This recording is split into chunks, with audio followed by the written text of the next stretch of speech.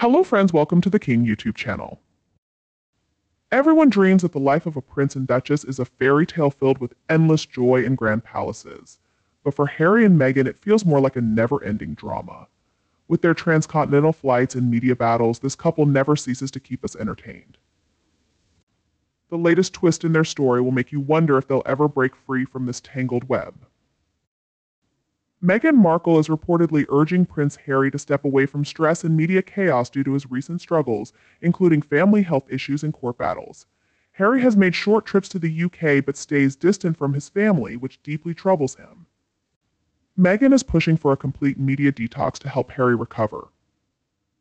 Despite his challenges, Harry wishes to settle permanently in the UK, but Meghan's hesitation to return complicates things. Harry needs to not only quit his media addiction but also tackle his drug issues. Life in Los Angeles and Hollywood seems to pull him into harmful traps rather than helping him stay healthy. Meghan Markle, with her mix of nerves and humor, thinks that stepping away from the spotlight and finding herself might solve their problems. It's more than just avoiding the press or seeking peace, it's about rebuilding a life filled with drama and scandal. Harry has to heal from the emotional wounds of his troubled family and his personal struggles. Meghan, who always managed to stay in the spotlight, now advises Harry to lay low and steer clear of trouble. She believes a quiet summer and detox might be the answer, but will it truly help? Or is it just another false hope in their tangled story? The truth is, Harry chose to leave, and we shouldn't be responsible for his security. Most of the public doesn't accept him or his family. Other working royals only get protection while they're working, and we don't want Harry and Meghan here, even as working royals. Harry's supposed hefty workload seems to be his wife finding him proper professional advice. It looks like she's just aiming to keep Harry away from everything, letting her increase control and stay in the spotlight. It's a poor me, my husband is unwell scenario, with Harry and their kids as mere props. His so-called busy schedule is laughable. He doesn't understand the meaning of work, and his hectic schedule is all about making money from lawsuits and freeloading. He also has to cater to his wife, who seems to turn every situation into a drama-filled spectacle. Meghan, with her flair for theatrics, seems less interested in genuine family reconciliation and more focused on maintaining her public image and influence. It's almost comical how Harry's busy life revolves around lawsuits and playing the perpetual victim, while Meghan orchestrates their every move from behind the scenes.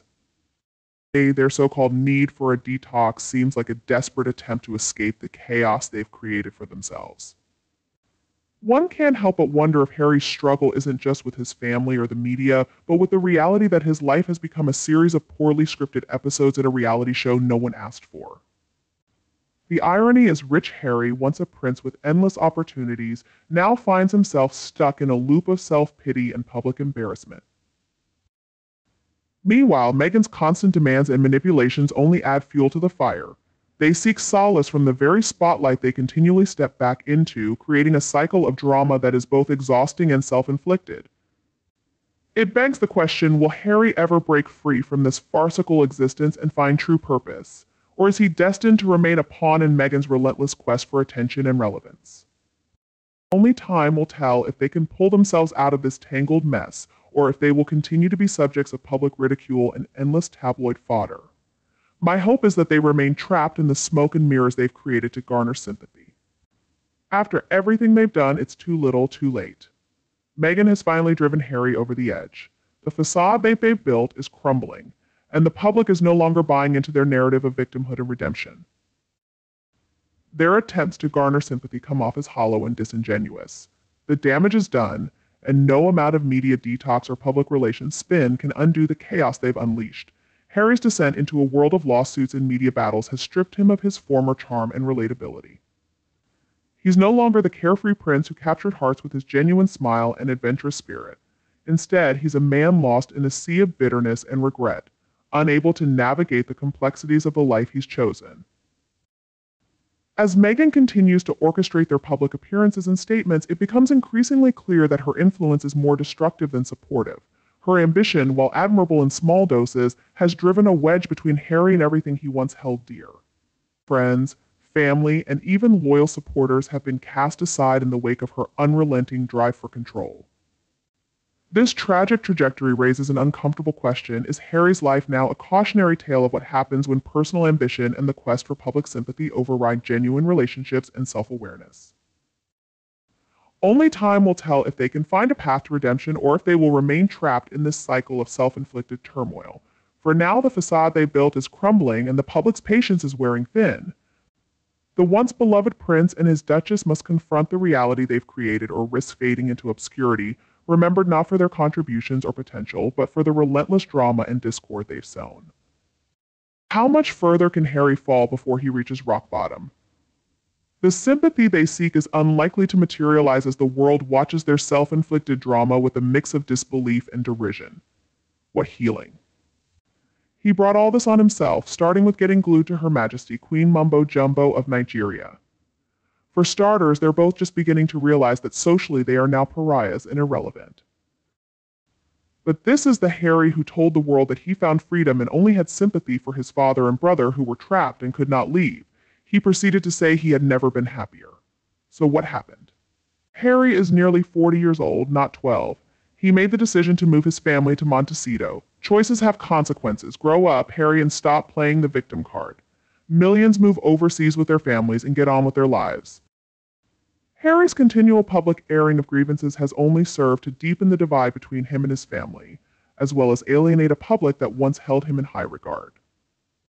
His relentless pursuit of media attention, combined with Meghan's calculated moves, has transformed their once promising story into a cautionary tale of how not to handle personal and familial challenges in the public eye.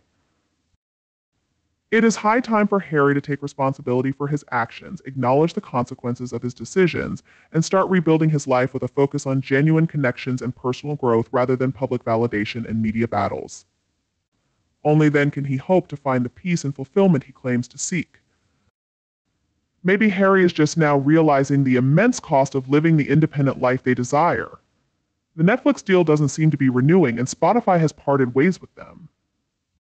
He must be questioning where the money will come from to sustain their lifestyle: private jets, expensive hotels, holidays, security, private school fees, and a large mortgage.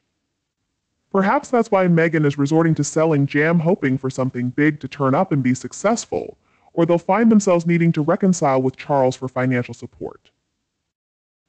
It's a mistake to pit a partner against their own family, regardless of past grievances. There are always two sides to every story. Personally, I married a white American man from the South, and being brown wasn't easy. Practicing detachment has helped me gain respect. Despite past resentments, I never stood between him and his blood relatives. Family dynamics can be complicated and often defy simple solutions. Preserving dignity is usually more valuable than ignoring conflicts. Regarding the media coverage of Harry and Meghan, it's unclear who leaked information about Harry's struggles and mental health issues, causing speculation and concern. If similar information about Meghan had leaked, it would likely have sparked significant controversy. Many people believe that for the sake of his health, Harry needs to take a break not just from the media but from Meghan herself. She's seen as the catalyst behind Harry's strained relationships with his family, preventing him from staying connected.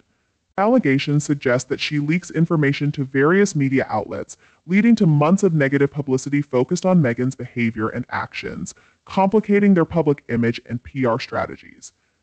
Harry might not react positively to this story, and he won't be able to blame the palace or William for its publication. There's a perception that Harry is under the influence of his wife, Meghan, who is often described as narcissistic. She may have allowed him to visit his father, but only for a restricted period of 28 hours.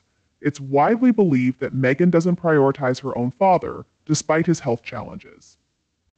The fact that Harry hadn't met her father before their marriage was seen as unusual and likely raised eyebrows within the royal family.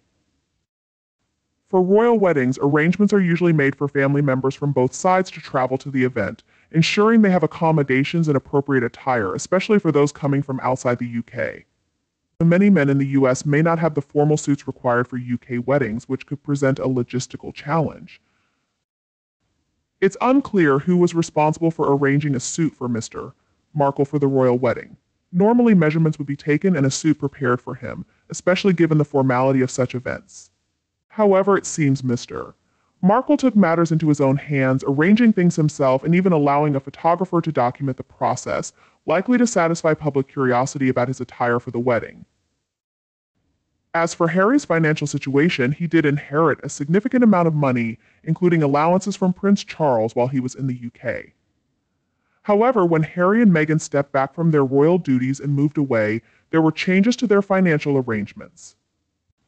This included the cessation of certain allowances and privileges associated with their roles in the monarchy. This change in financial support may have been unexpected for Harry, especially since he had been accustomed to the financial provisions that supported his previous lifestyle as a working royal.